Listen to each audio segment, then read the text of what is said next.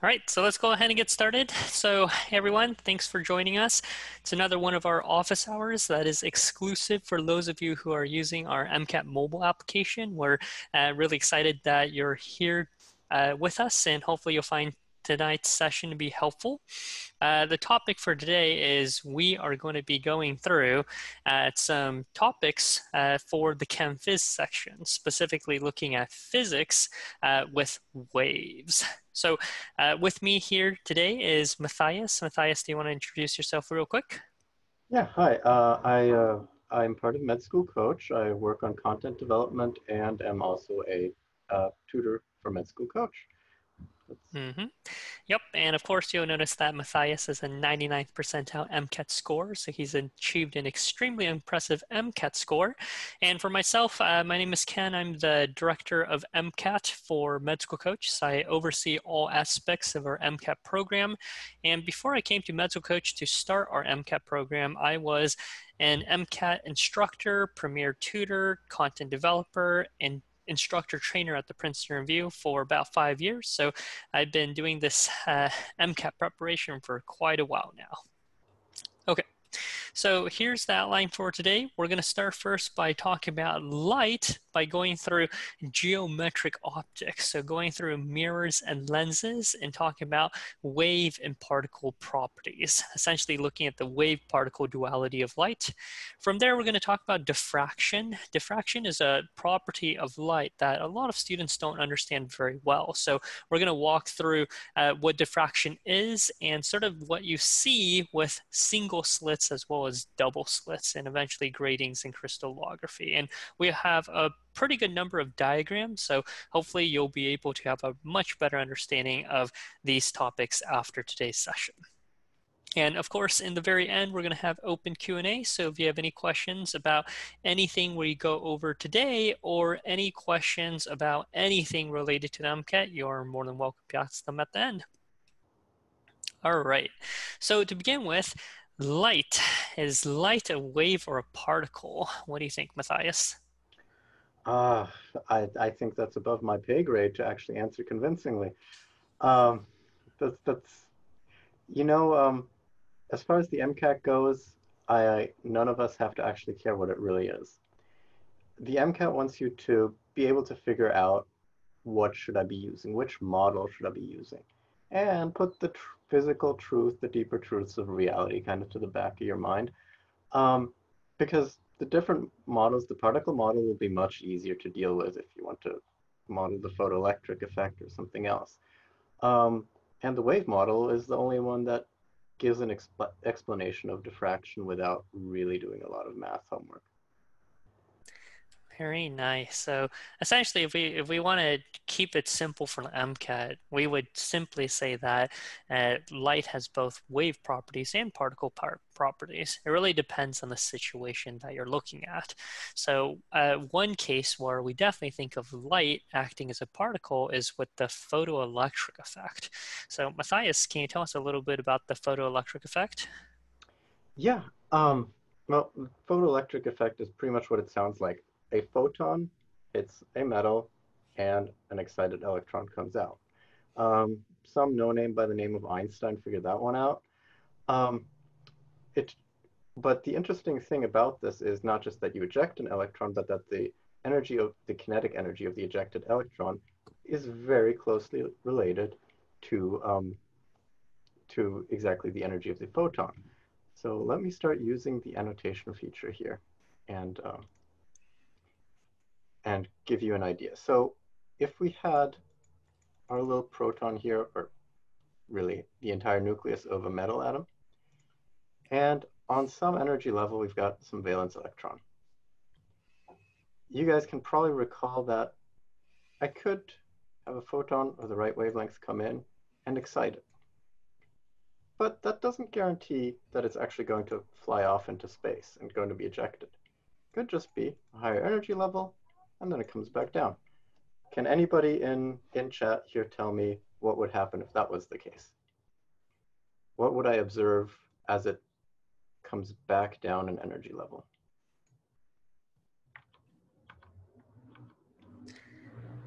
Energy is emitted. What do you think of that? You're not entirely wrong. Uh, Technically, heat is not a wrong answer either, since no thermodynamic process is perfect. But the most notable thing you'll see happening is a new photon is emitted, right? And the wavelength of that photon will be exactly the difference in energy between these two energy levels for whatever the transition it is that it's making. Um, but the photoelectric effect now says, well, okay, but what if, and we should maybe wipe real quick, what if instead of just taking it to higher energy level, I take it all the way so far that it's not caught by the atom again. So now if the energy of that photon is greater than what is keeping it there, it's called phi, or the work function. Well, it's not really keeping it there. But either way, if the energy of the photon is enough to actually bump it right out, there you go. The interesting thing to note about this is that the kinetic energy that the electron will have will be however much energy the photon coming in had, the energy of the photon, just HF, minus the energy that it took to liberate it, the work function.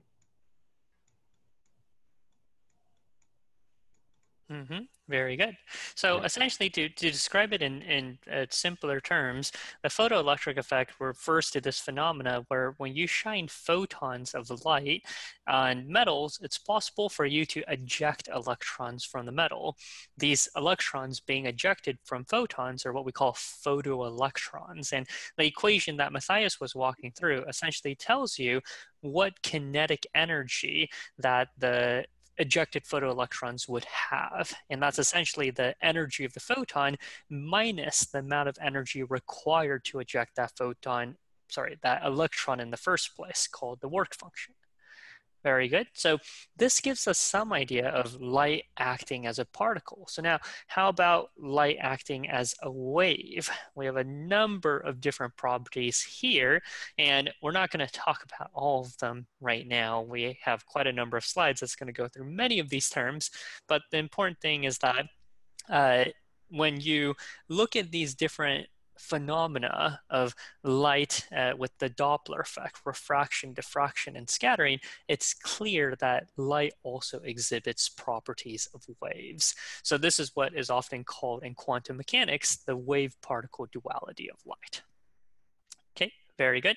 So the next thing that we're going to look at is geometric optics. So geometric optics is looking at mirrors and lenses. And in this case, Mathias, what are we thinking of light as? Uh, to anybody that just put a lot of stock into wave-particle duality, I have slightly disappointing news. Now we're going to think of it as rays. Um, Conveniently enough, rays are the one thing that doesn't need a big introduction. Rays are just straight lines coming from some source going on to infinity. Very good. And what we're going to be looking at are lenses, and in a bit we're going to be looking at mirrors. Now in this case, what we can note is that lenses are a material of higher refractive index. I guess one thing that would be good to define is what exactly is refractive index? I'm happy to jump in. The refractive index is essentially a measure of how much slower than in a vacuum light is in that particular medium. So logically, for a vacuum, the refractive index would be 1, and for anything else, it would be greater than 1. That's it. Everything that's not a vacuum has a refractive index greater than 1. That's why we said here, usually of a higher refractive index. You could have a lens submersed in something, say water, and that lens could have a refractive index less than that of water, and it will still work as a lens, but let's not overcomplicate our lives. Yeah, and typically when you're looking at geometric optics on the MCAT, you usually assume that the light is starting in air and it's going into the lens. So typically you're going to be going from lower to higher index of refraction. Although of course, when light enters the lens, that's the case. But when light leaves the lens, then you have the opposite. So light going from a higher to a lower index of refraction. Very good. And of course, when we're looking at lenses as well as mirrors, we put a lot of focus on what the object is because the object is placed at some distance from the mirror or the lens, and an image is generated from the object. Now, often when we talk about the image, we discuss these terms called real and virtual, right? And a lot of students have kind of memorized, oh, if the image distance is negative, that means I have a virtual image. And if I have an image distance that's positive, I have a real image. But often students don't really understand sort of where these terms come from. So Matthias, can you break that down for us? Yeah, happy to do that. And we'll get some more mileage out of that and look at that a bit more in the next slides as well. Um, Real images are those that are formed for ray tracing by rays that actually intersect. We did our ray trace where light or our rays went through a lens, and it turns out they intersect on the other side. It gives us a real image. Doesn't matter what exactly the lens was. Yes, there are lenses that will tend to form real images, others virtual. But if it's made by converging rays, it's a real image. Likewise, if we had to sort of instead look at diverging rays and backtrace where they would have converged if they were actually converging rays, then we call that a virtual image. Very Um, One thing I want to point out quickly before we move on that gives students trouble sometimes when experimental designs mention a laser or anything. An object is simply the source of our rays that we care about and want to model. It doesn't have to be the entire object, just whatever bit you care about, where you're going to start tracing, or you're going to start thinking about it, that's your object. And your image is simply the location where those rays converge, period. No exceptions to that. Very good.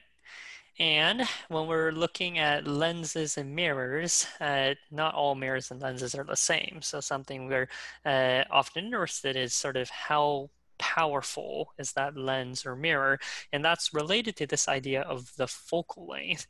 And it looks like you have a question that you want to throw to our students here. So you want to explain, or maybe you want to throw this question to the students first. Yeah. Um, well, I'll start very vague and we'll narrow it down in a second. If I just have, let's say I have a convex lens and I send a bunch of parallel rays going through it, what happens? What happens to those rays? So I'm make a little drawing of our situation here and nice little parallel rays coming right in.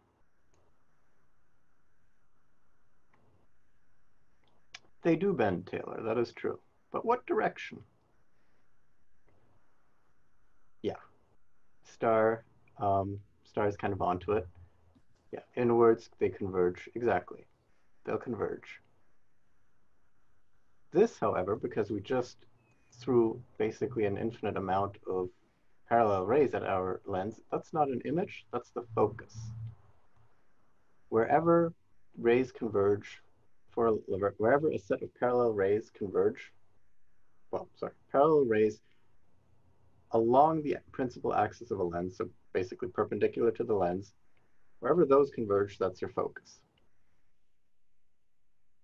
And we're going to have better diagrams on the next page, and we'll look at what exactly we can kind of deduce from knowing just that. And I don't also, want to. of course, once you've identified the focus, the focal length refers to the distance between the geometric optic and the focus. Very Exactly. good. So then next, let's look at a few topics here, looking at reflection as well as refraction. So I guess refraction we've been talking about how when you look at a lens, you're starting from one medium, such as air. So the light is starting in the air, and then it's entering the lens, which is of a different medium. Light actually does some very interesting things when you pass or when you start in one medium and you encounter a second medium. There's actually two possible things that can happen to the light rays. One is refraction and one is reflection. So Matthias, you want to explain what refraction is? Yeah, so refraction is going to be the one where they change direction, basically. And reflection, we can draw that in up there, is, well, where they're effectively not even really, where's my line not coming? Effectively not even really changing direction because they maintain the exact same angle to the normal as beforehand. That's correct. So another way of thinking about it is in reflection, whatever medium you start in, you end in, right? So you never enter into the second medium because you're reflected. Whereas in refraction, you're actually going to pass from one medium into another medium. Now, one thing for you to think about is when you pass from one medium to another medium, what properties of the wave, what properties of the light has to change? And you can think about what we've discussed earlier to maybe come up with an answer to this question. So again, what happens to light as it passes from one medium to another medium?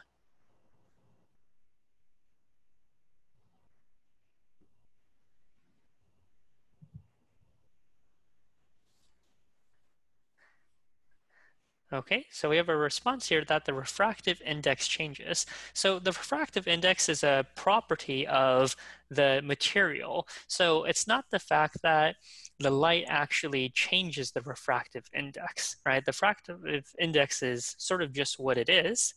And we have another response, which is the color changes, wave changes. So not quite. That would be pretty fascinating if you had red light in air, and when it enters a fluid, it turns into blue light, right? So that's not quite the case.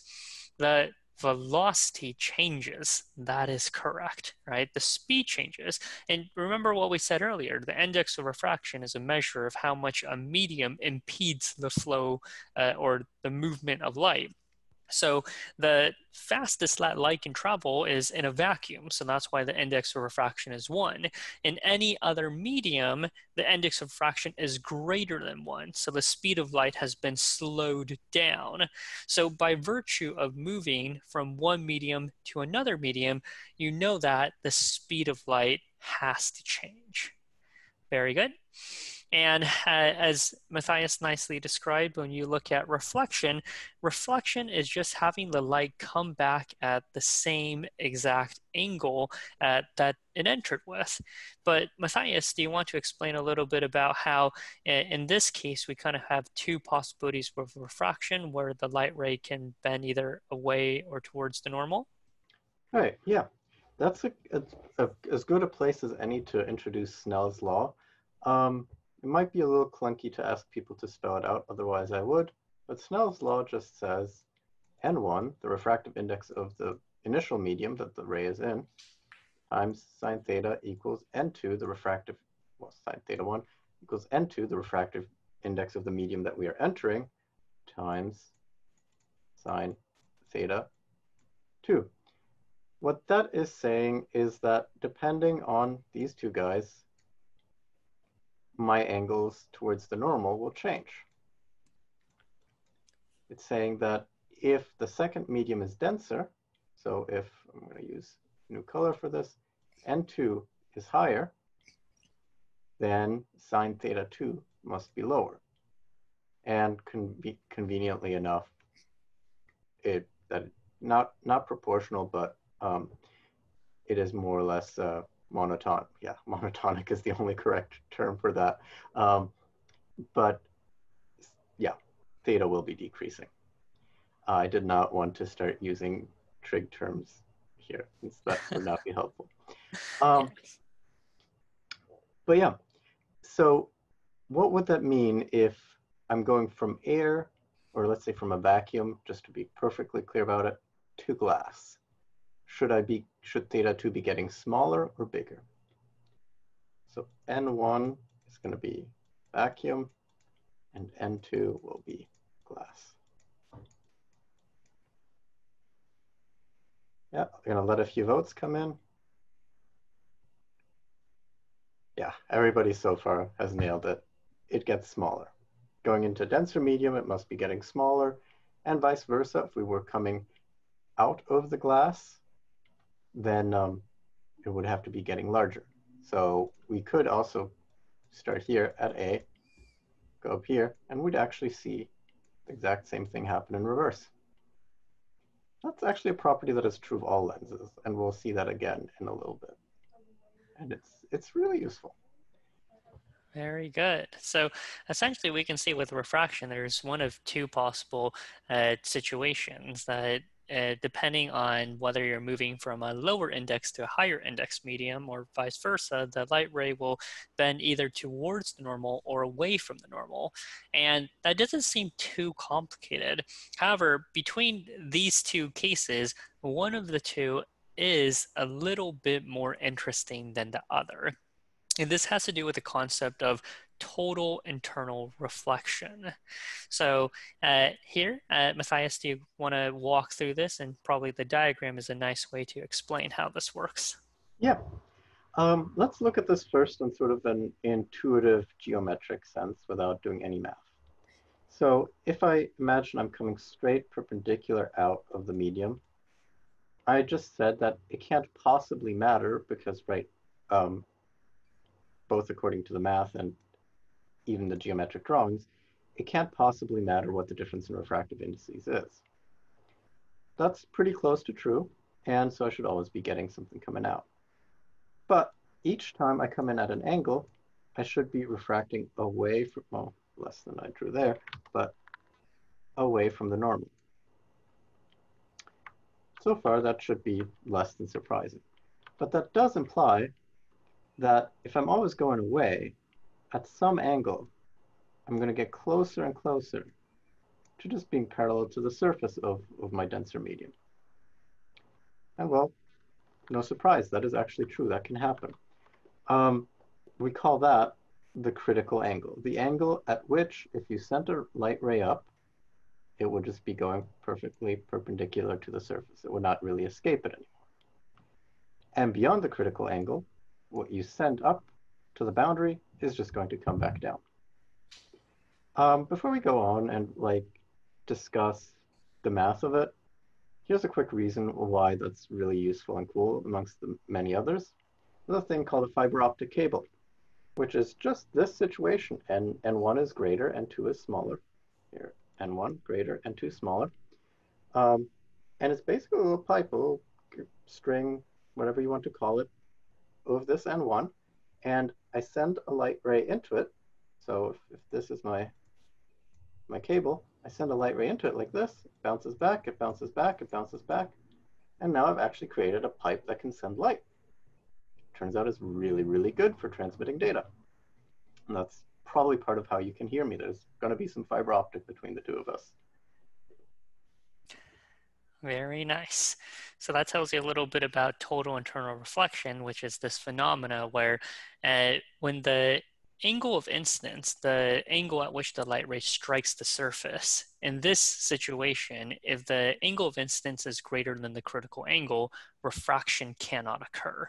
So in that case, if refraction can occur, then all of the light has to be reflected. So that's why we call it total internal reflection. Okay. So now let's go ahead and apply this to lenses. And one thing that I do want to mention is, of course, there's a lot that we're trying to cover today. So obviously we're not going to be able to go through everything in a ton of detail, but we do want to highlight a few key points. All right. So here, when we're looking at lenses, there are two types of lenses. There is the concave lens as well as the convex lens. Now, the way you kind of memorize this is kind of straightforward, that the concave lens just looks like it's a cave on both sides. And then the convex lens is sort of the opposite. It's convex on both sides. Now, here you can see the concave lens. Now, it's something important to know when you're looking at concave lenses is to know where the object is and where the observer is. So in this case, what we say is that if you're looking at a concave lens, your object, which is generally denoted by an arrow, I'm going to draw it here on the left-hand side, the observer is going to be on the opposite side. And the observer, I'm going to denote with an eye. And that shouldn't be any big surprise because if you have a lens, you have to look through the lens in order to see your object. Now, you can see what happens with the light rays, as Mathias drew out earlier, is as the parallel light rays strike the lens, they're going to be diverged away. But if you look at how the light rays diverge, you can see that they diverge from a common point. And this common point is the focal point. And the focal point, again, the distance from the focus to the geometric optic is what is called the focal length.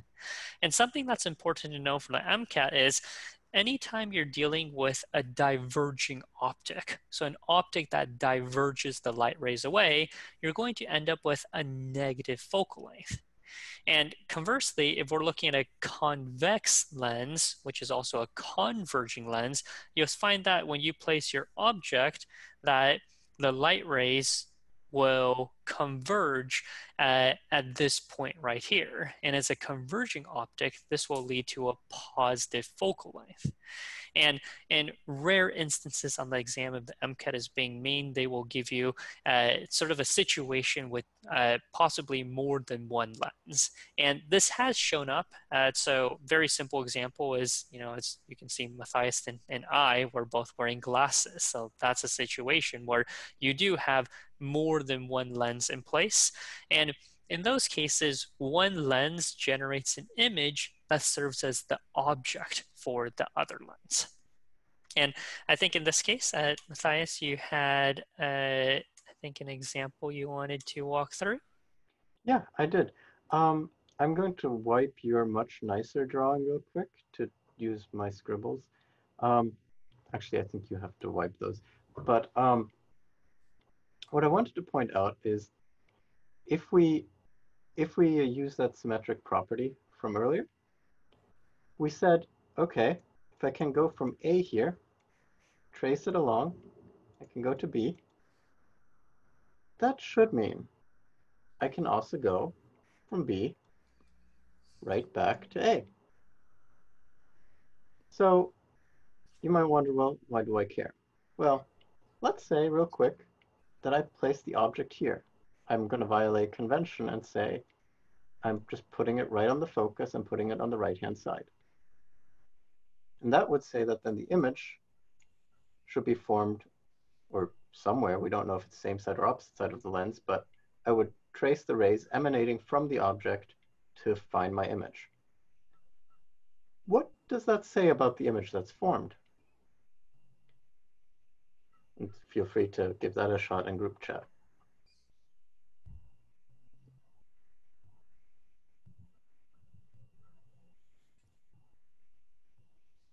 In other words, if I follow those rays, where do they converge? If I come from B, head out towards the left, where do they converge?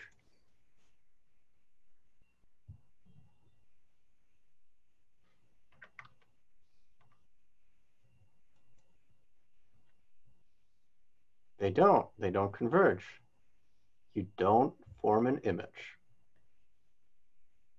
If you place the object at the focal length of a converging lens, of a convex lens, you do not form an image.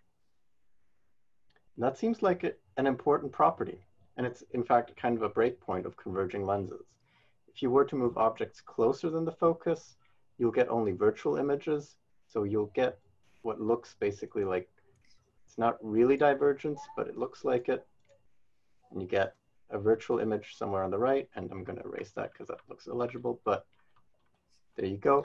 If you place it on the focus, you'll get no image at all because parallel rays simply don't converge.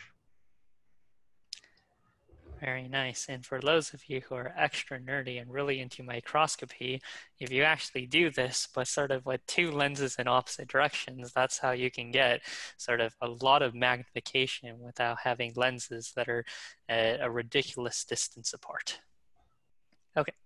So this is lenses. So now let's take a look at mirrors. And for mirrors, we're essentially just going to run through the same ideas, which is if you're looking at a mirror, the nice thing is that the mirror and well, for a mirror, the observer and the object are going to be on the same side, right? If you think about it, often the observer is the object. So something important to keep in mind that when you're looking at lenses, the observer and the object will be on different sides. But when you're looking at mirrors, the observer and object are on the same sides. And something you'll also note here is that if you have a concave lens, the light rays will converge. So if they converge, that means you are dealing with a converging optic. So that means it's going to have a positive focal length. And on the opposite end, if you have a convex mirror, you can see that the light rays are going to diverge.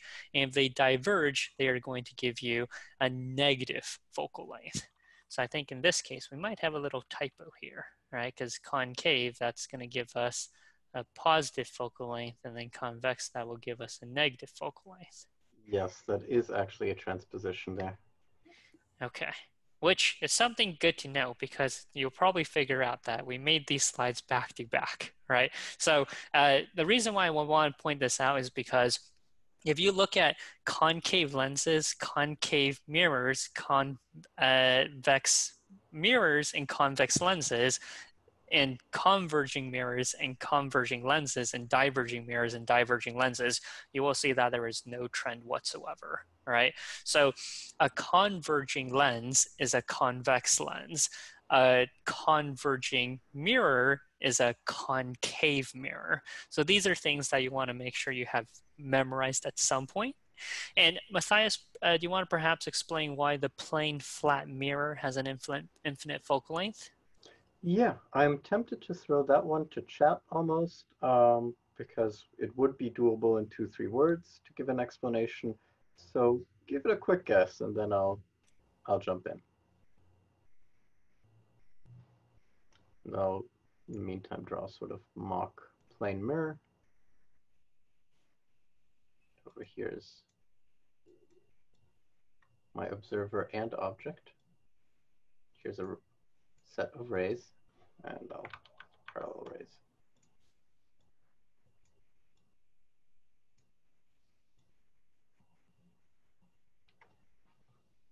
Okay, nobody has given it a shot, but that is fine.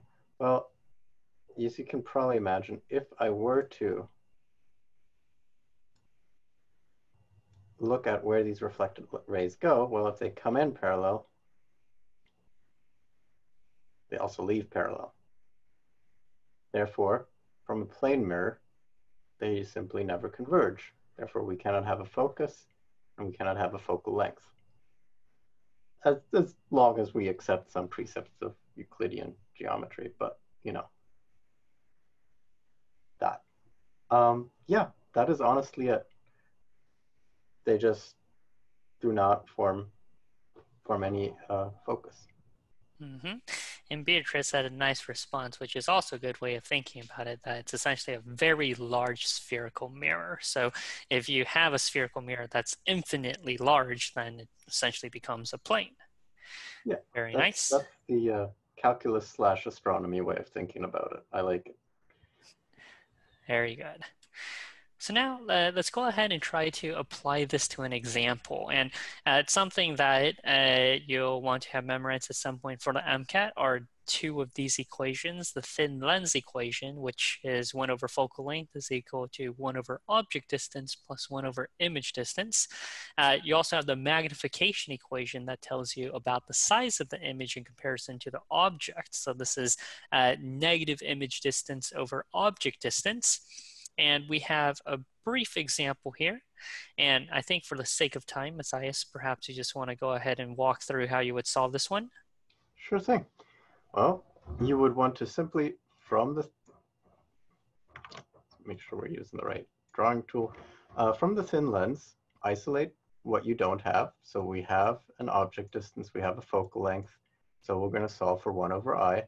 So 1 over F minus 1 over O should give us our image distance. And once we have that, we'll have enough to solve for magnification. So we just plug in 1 over 10 in centimeters. As a note, convention in optics is to use centimeters usually. These things will actually work if you track the units in different units. They don't inherently break, but you do need to track your units, and I strongly recommend you use centimeters. We get 1 over 10 minus 1 over 20, which, depending on how inclined you are to do fractions quickly, is just 1 over 20. So 1 over I is 1 over 20. I must be 20. And from there, we can go ahead and solve for magnification. Magnification for us should be negative I over O should be negative 20 over 20, which would give us negative 1. But what does that mean? And I'm passing that on to the group here. What in the world does negative 1 mean for magnification? How big is that cat, and what else is going on?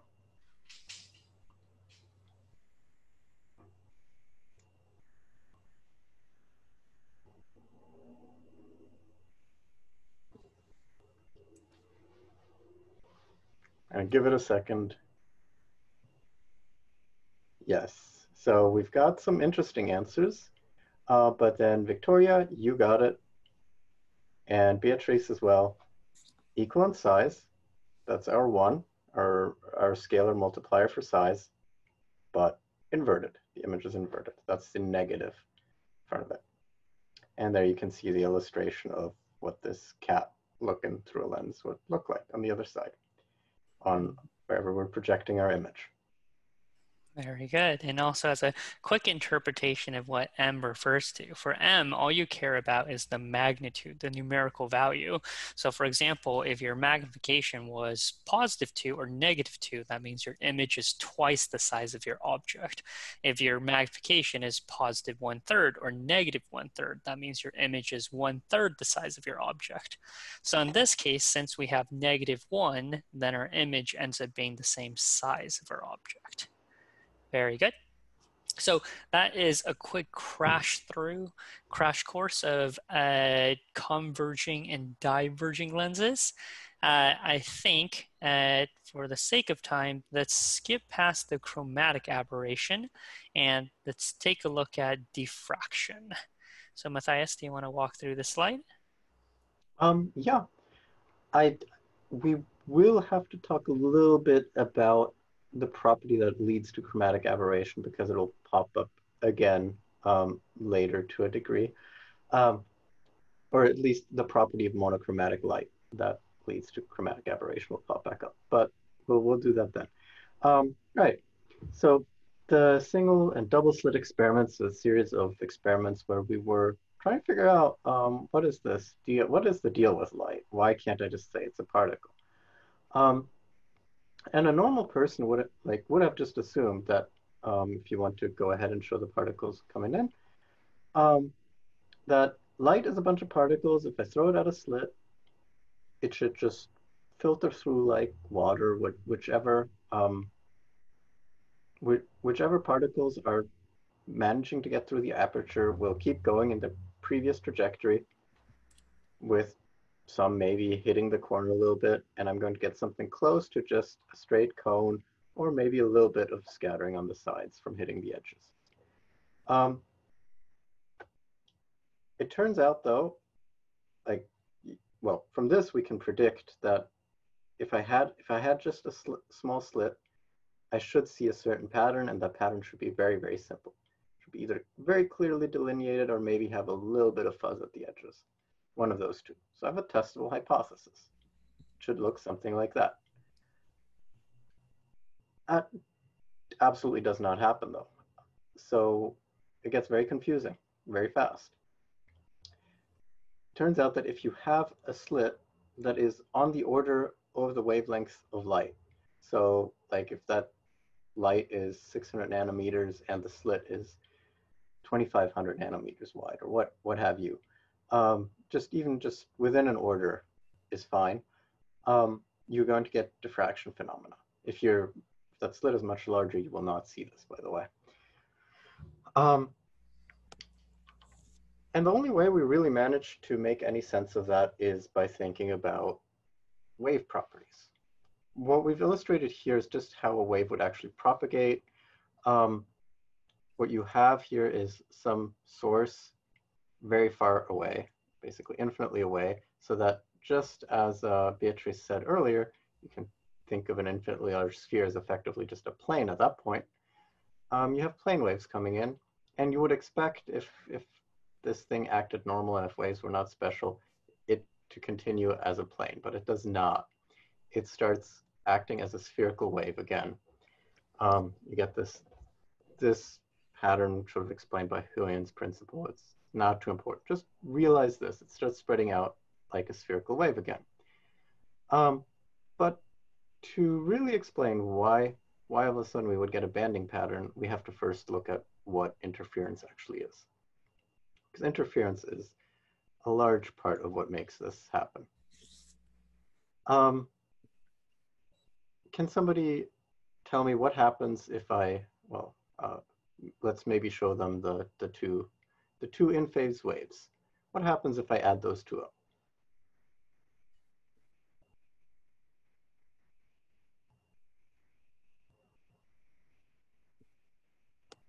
Yeah, one big wave. What is the period of that big wave? Yeah, it's basically the same, but the amplitudes add up.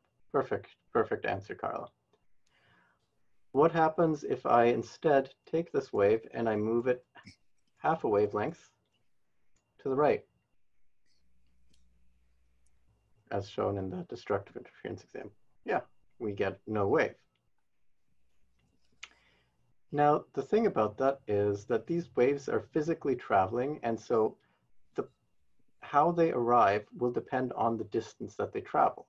Basically, if these two waves both started at the exact same spot in the exact same phase, they arrive in the same phase. If they started out of phase, they arrive out of phase. If they started in phase but traveled a different distance, they arrive out of phase. So we'll see that on the next slide, but that should give you some suspicion that if I send waves through a little slit and they go sideways, depending on where on the slit you are, you might have to travel a different distance.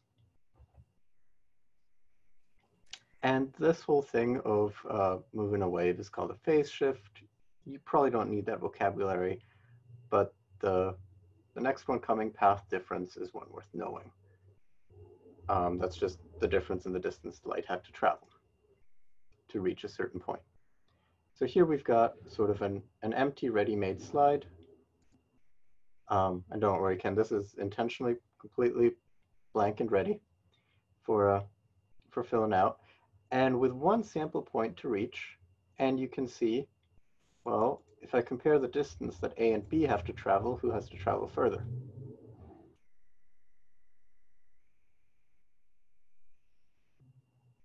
Yeah, B has to travel significantly further. One thing that we can simplify for the sake of the MCAT is that you only really care about this little angle, and that is approximately equal to the angle that we're making towards the point that we're going. And we then just kind of care about this little added distance, the difference between the two. Since without that, these rays form an isosceles triangle, convenient. So if we can estimate that distance, we can estimate the path difference. And it turns out just, well, A for single slit. A, the size of the aperture, here, that's A, times the sine of theta, gives us by simple trig the size of that little question mark. So if that is some multiple of the wavelength, we end up getting destructive interference. Do not worry yourself for the MCAT about the trigonometry. It's not a math exam. It's not a show your work exam. Understand that the path difference is what causes this. Understand it to the point that if I asked you, well, what, for example, for the green ray, what is our theta here?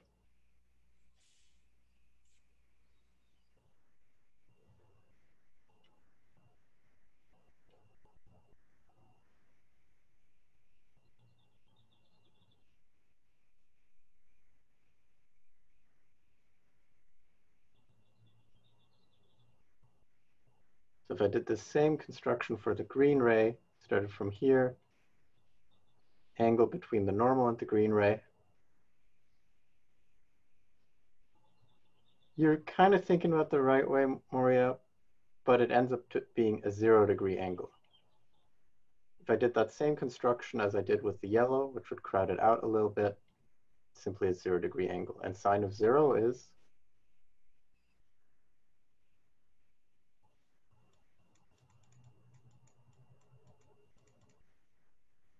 Yeah, good, Star. 0. So what should I be seeing at the center of a double slit? A minimum or a maximum?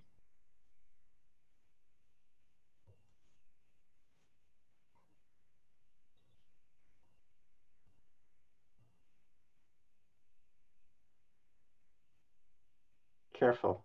This is a very tricky question because what a sine theta m lambda gives us is where the minima are.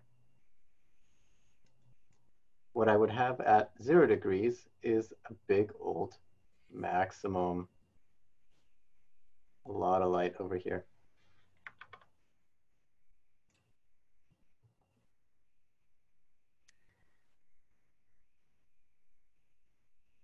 And the second equation, y equals m lambda d over a, do spend some effort for your exam memorizing it. Just all you need to know is that this y refers to the distance away from the center.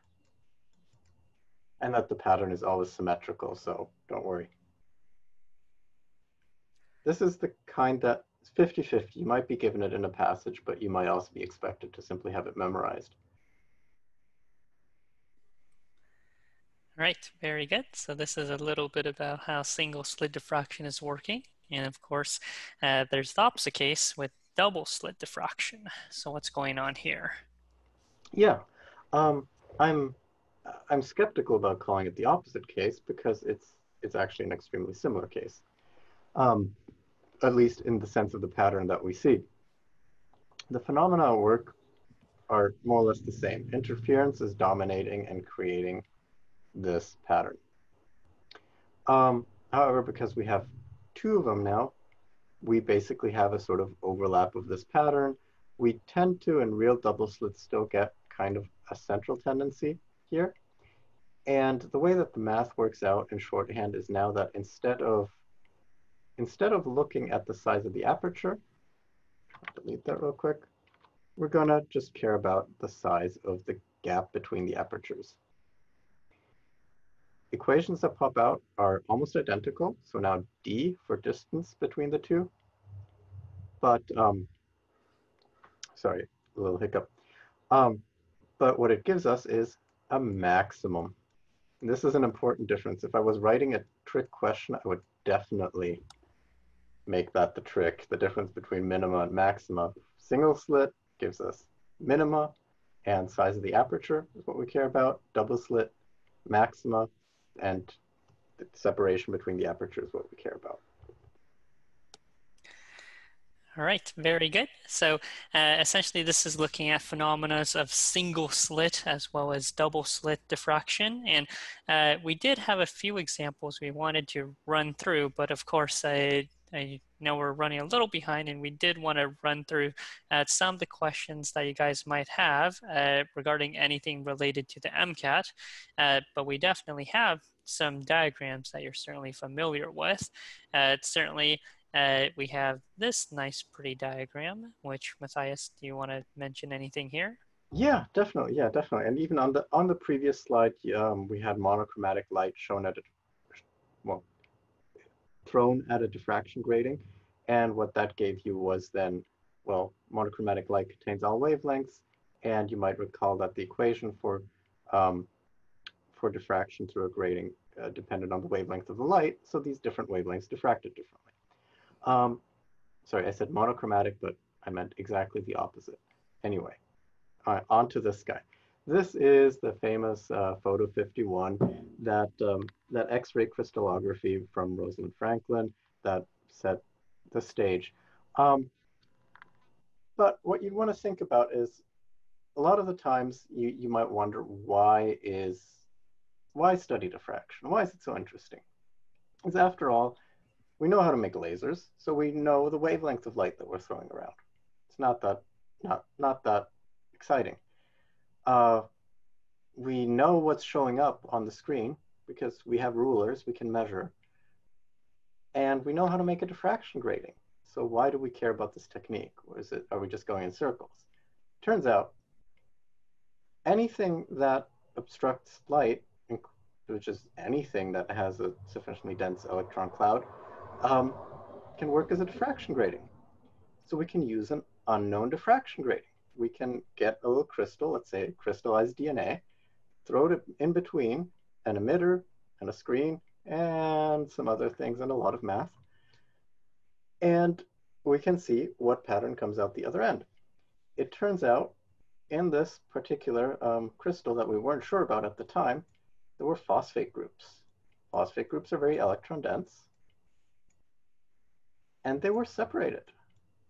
So you get phosphate group, spacer, phosphate group, spacer, phosphate group. So we knew that much from just doing regular chemistry on it. There are these phosphates groups in there, so we knew which wavelength of light to choose, which it turned out was X-ray. And just in case anybody's wondering and is having trouble interpreting this at the center, that's just basically a physical obstruction, because otherwise the center would be too bright to get a good image out of this. So we irradiated it and saw what pattern gave us. And we got a really surprising result. We got an X, seemingly like two strands crossing.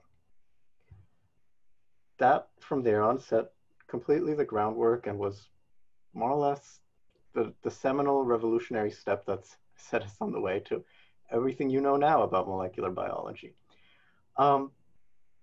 That's how we got here, and that's why diffraction might actually be important. To this day, we still use X-ray crystallography. It doesn't look this fuzzy anymore, but it's still fairly complicated, and it still works on the same principles.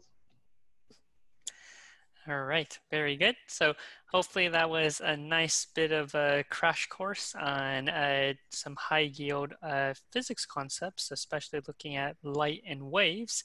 So in the last few minutes, what we wanted to do is just chat a little bit about how MedSchoolCoach can help you with your MCAT preparation.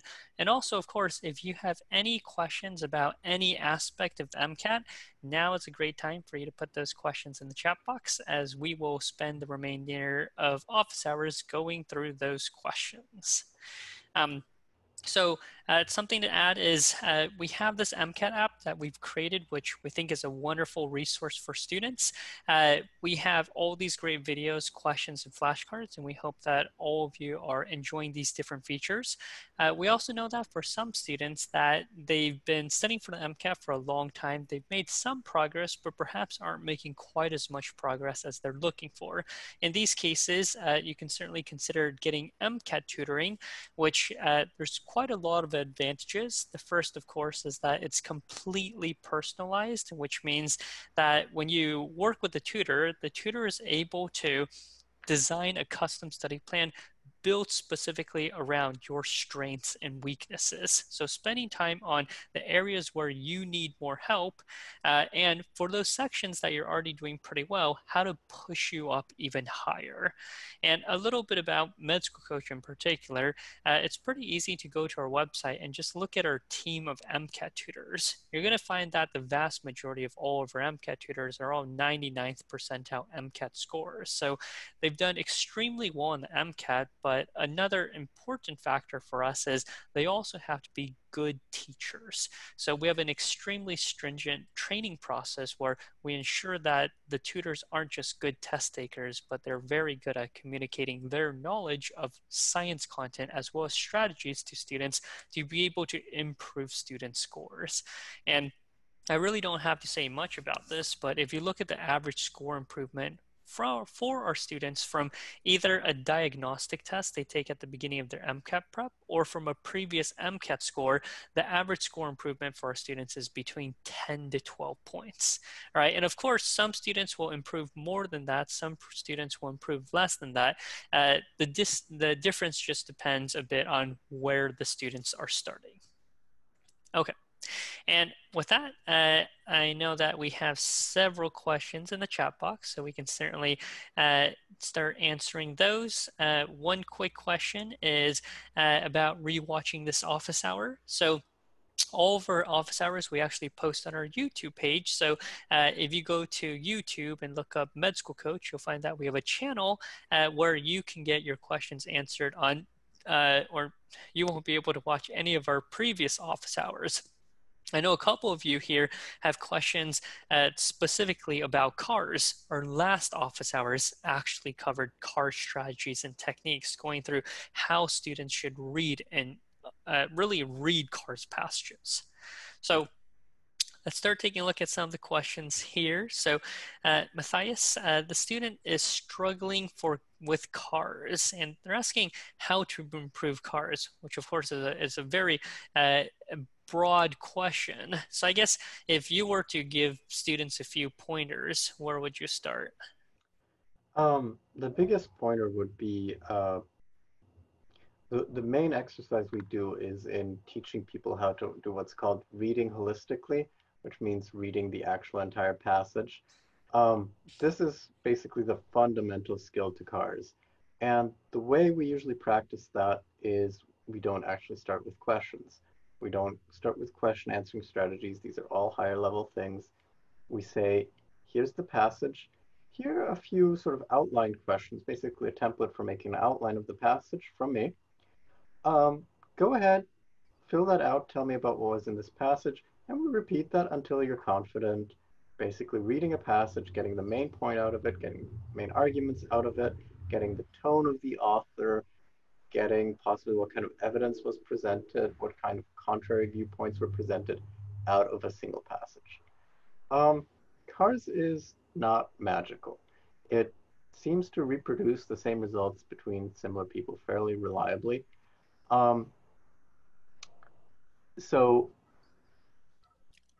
many courses that focus primarily on giving you a question answering strategy up front will do you effectively a disservice, in the sense that if you're not getting better at your fundamentals, at actually reading the whole passage, you are adding a lot of cognitive work, a lot of things to do that don't help you understand the passage. Yeah, that is usually my biggest piece of advice. And I do want to say that we do discuss question strategies and we do approach that, but again, sort of a holistic approach first. Yep, and I completely agree with that. It, often, if you watch a lot of videos online, they'll often sort of advertise, like this one trick that you do, and if you do this one trick, you're gonna get, like a fantastic car score, right? It's just not the case. For example, you'll watch some videos of people who say, oh, if you simply read the question stems before you read the passage, you're gonna do great on the MCAT. Right. I'll tell you, for all these strategies, if they sound very gimmicky, they probably don't have much of an impact on students, right? It's not to say that the strategies can't help, but it might get you 1 to 2 more questions right, which is not going to have much of an impact on your score.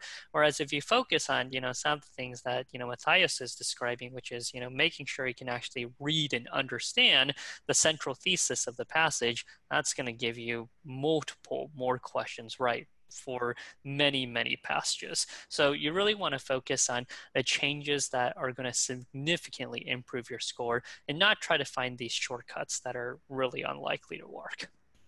And we have a related question here, which is how to approach passage questions, especially in cars, and how do you find the right information and use it? So here, this is essentially referring to kind of the source of information you're using for cars. For cars, there's different categories of questions in terms of what part of the passage you need to answer the question. Some of these questions are what we call targeted detail questions, where they refer to something specific in the passage. So it might say something like, the word X, as used in paragraph 2, most likely means. Right. So in that case, if they refer you to paragraph 2, then you know exactly what part of the passage to go back to. And as the opposite, you also have questions like, the main argument of the passage is, the main idea of the passage is, right? For these questions, it's focusing on the entire passage as a whole, so there isn't any particular part of the passage to go to. So in these cases, that's why it's important to do what we mentioned earlier, which is make sure you can read and understand the passage, because if you're able to read and understand the passage, then you can often just go with your gut and be able to get the right answer choice.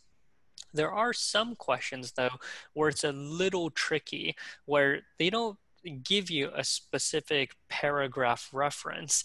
And there you have to do a little bit more thinking about what part of the passage you have to go back to.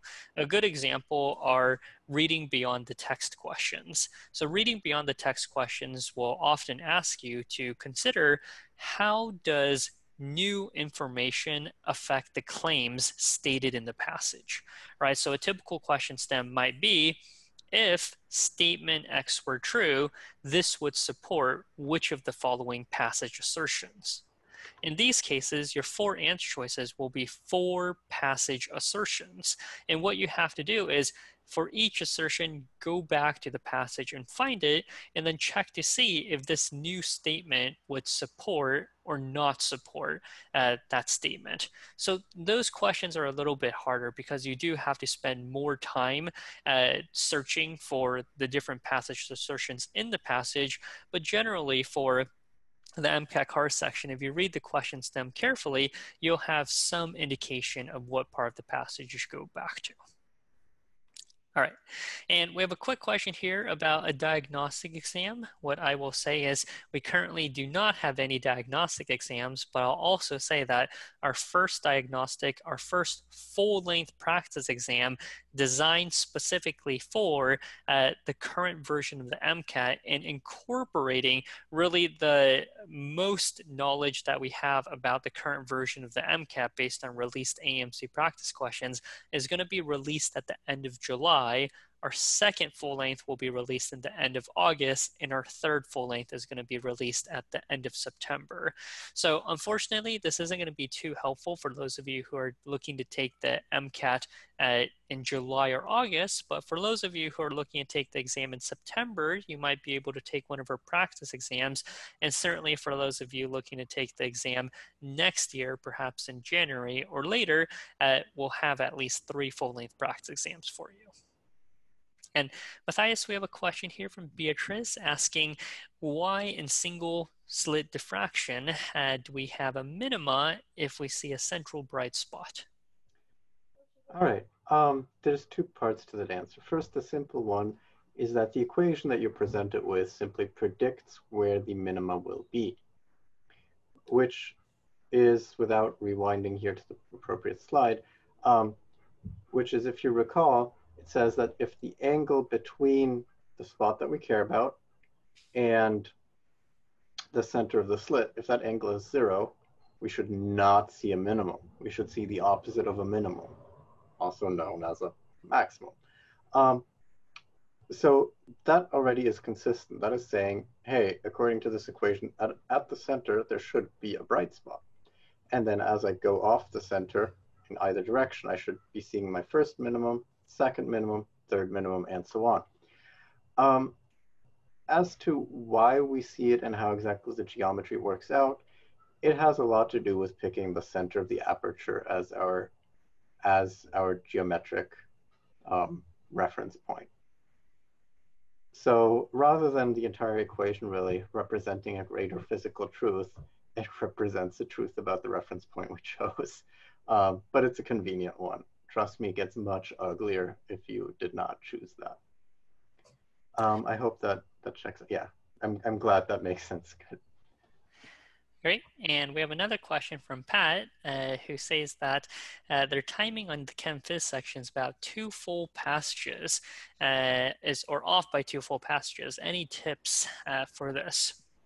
So when it comes to the Chem Phys section in particular, when it comes to pacing, there's several ways that you can improve the pacing. And I'll sort of go from, easy to hard. So the easiest way to improve your pacing in the Chem Phys section is actually number 1, improve your knowledge of science content, right? Here we can do a quick test. right? You can time yourself for how long it takes you to think of the one-letter codes of the 3 basic amino acids. All right, so you can literally time yourself. So for a lot of students, they have to think, okay, first, the basic amino acids, I have histidine, which is H, arginine, which is R, and then there's that, third one that, oh, it's lysine, which is K, right? So if you think about, sort of the average student who knows their content, it can take them 15 to 20 seconds to come up with that response. A student who has very strong science content would just be like, oh, basic amino acids, H or K, right? Now, this seems trivial, but let's think about it. If a student can recall these science facts, in 5 seconds compared to a student that takes 15 seconds, then that's 10 seconds per question.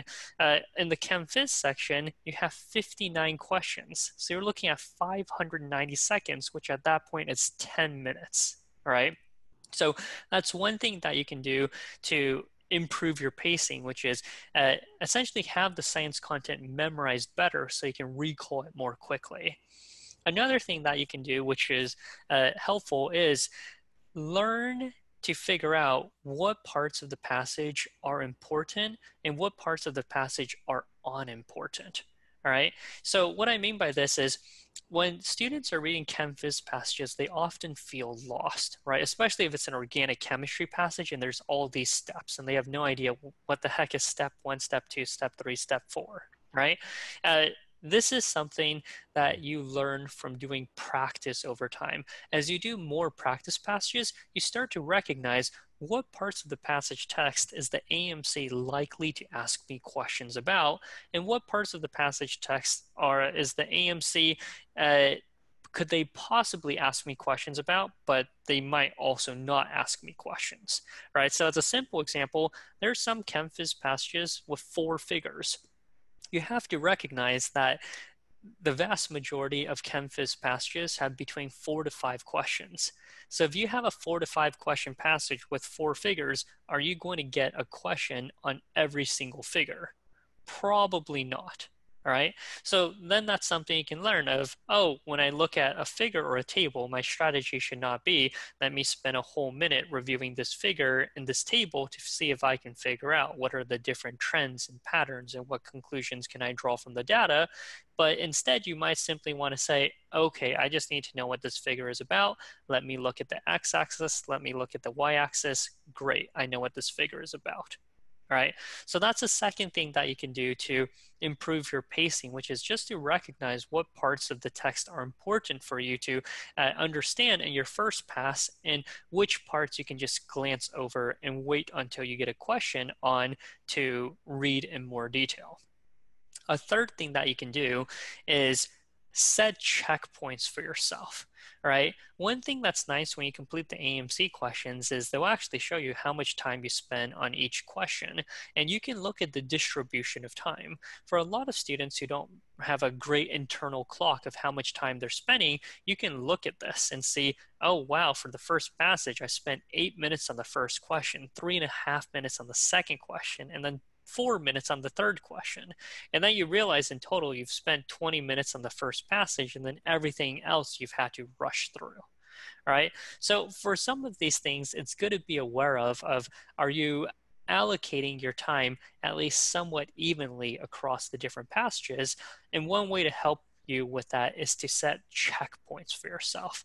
So you might say, for example, the cars section has 9 passages in 90 minutes. So it's very easy for students to just say, oh, after 3 passages, I should have about 60 minutes left.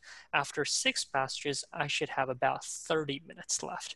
So if you use these checkpoints, if for some reason you find yourself spending too much time on a particular passage, you're able to increase your pace early on and not run into a situation where you have 5 minutes left and 2 more passages to go. Okay. So those look to be the questions that we have in the chat today. So I want to thank all of you for taking the time and joining us today for this office hours. Remember, these office hours are exclusive to those of you who are using our MCAT mobile application, so hopefully you're finding these to be helpful. Another thing that we'd also ask is if you're finding the MCAT mobile application be helpful, please go to the Apple App Store, the Google Android Store, and write a review for our MCAT app. Our goal is essentially to let as many pre-medical students as possible out there learn about this MCAT app that we have available for students.